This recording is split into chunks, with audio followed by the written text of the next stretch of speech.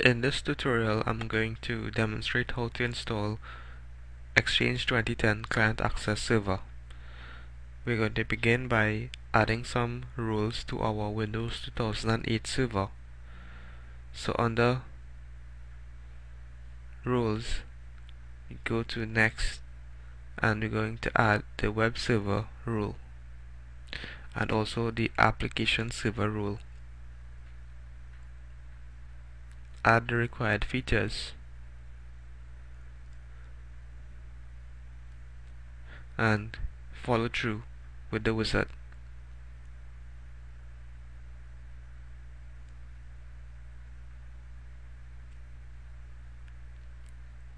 For the Web Server rule, or IIS, we're going to add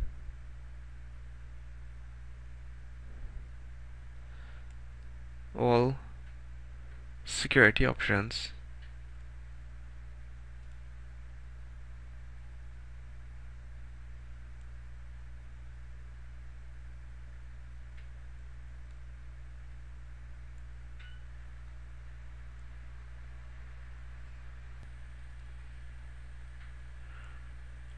and all compatibilities for IIS 6,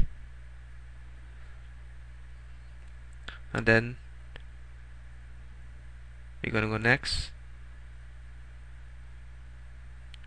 We may also want .NET.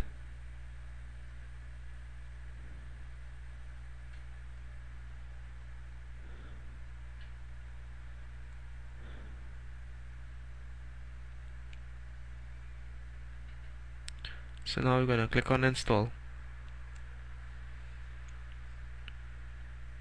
and then when this rule installation completes, we're going to begin the Exchange 2010 CAS installation. So all components have been installed, and we now proceed with the Exchange 2007 CAS installation. We need to first select a language option,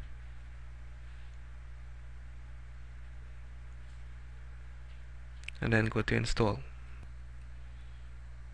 So we just follow through with the wizard, accepting the license agreements,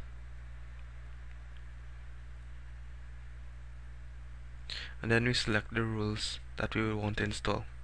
We're going to go to custom because we would like to specifically select the rule that we want to install.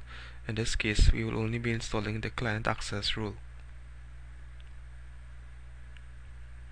And in the rule selection screen, we would only like to install the client access rule.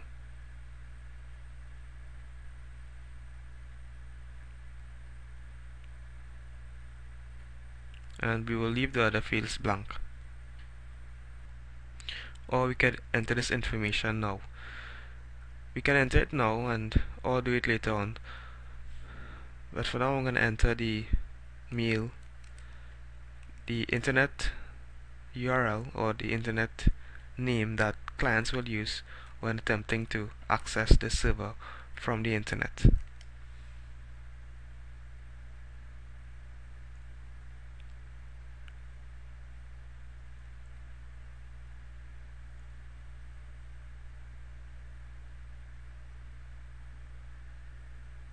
So some prerequisite checks are being made before the installation continues. So just one setting needs to be made here, and that is the .NET TCP port sharing service needs to be set to automatic.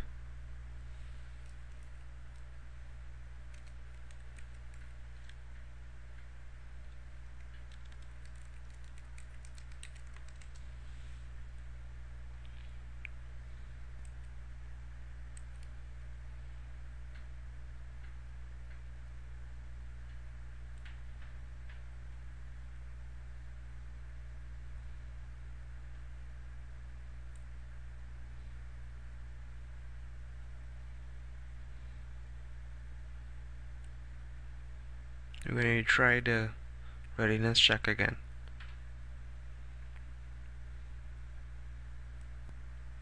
Okay, so the readiness checks have completed successfully, and now I'm just going to click on install and wait for the installation to complete.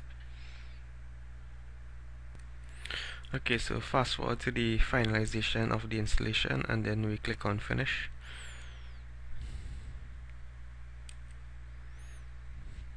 And to verify that everything is in order, we can open the Exchange console.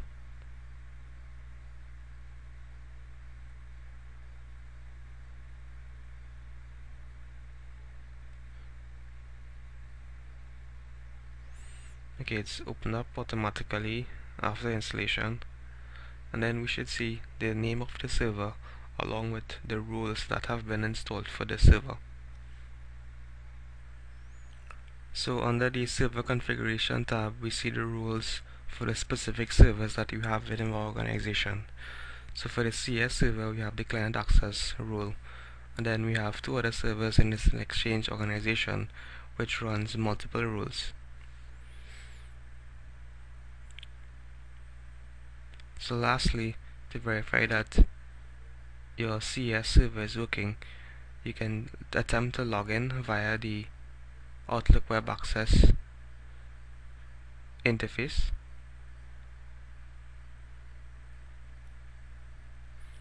By typing the following URL. You're gonna get a certificate error due to the fact that by default the certificate generated is a self-signed certificate by Exchange 2010 itself. So I'm gonna attempt to log into a user's mailbox, and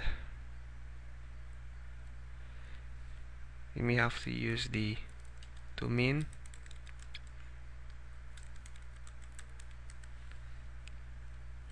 in front of the username.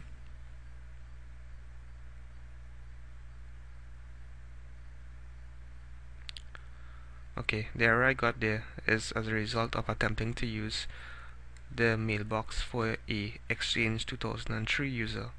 So I'm going to use a 2010 user this time.